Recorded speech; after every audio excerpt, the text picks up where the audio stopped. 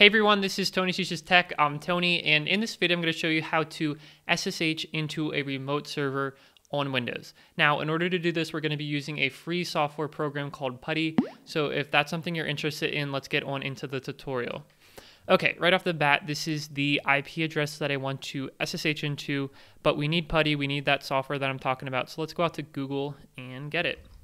Type in Putty, P-U-T-T-Y, and what we want is putty.org. So click on that. You can download Putty here, click on that. And what I'd like to do is install the standalone application. My computer is 64-bit, so I'm going to click on this link right here. Now, like I said, this is standalone. There's no installation necessary, so you can just click it to open it, move it around to your desktop, move it around to another folder. It doesn't matter. It'll work anywhere you run it from. Okay, this is the interface for Putty. It's asking for an IP address. Let's go get that IP address, and let me just organize my windows here. So something like this. All right. We'll get out of here, copy the IP address, and paste it into the host name or IP address field. By default, the SSH port is 22. Unless you have a different port number, stick with 22. Okay, now we can click on Open, and this alert is basically just saying, do you trust this connection? You're only going to see this alert the first time you connect to that server. If you trust it, go ahead and click on Yes, and then we can log in. So it's asking us for a username. We have our username over here, and it's root. And now it wants a password.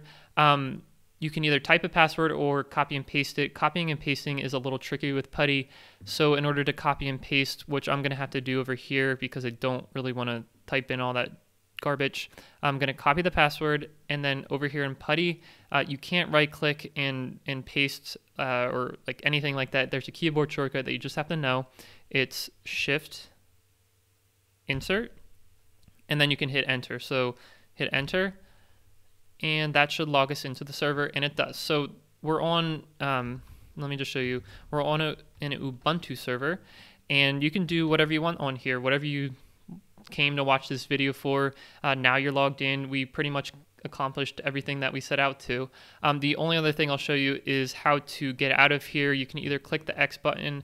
You can also exit out of Putty like this, and that'll exit out of your server connection and everything like that. So go ahead, type exit, hit enter, and that is about it. I will show you one other thing. If you're going to be connecting to this server, multiple times, let's go find the Putty installation. Like I said, you can, oops, not the desktop, downloads. You can put this on your desktop and it'll still open because it's a standalone application. If you're going to come to this this IP address, the server, more than once, you can save your session, and you can save the username too, but just not the password. So, because that's a security issue. So you can say, instead of just typing the IP address, you can say your username at the IP address, so that way you don't have to type in your username every time. And you can save it, give it a name.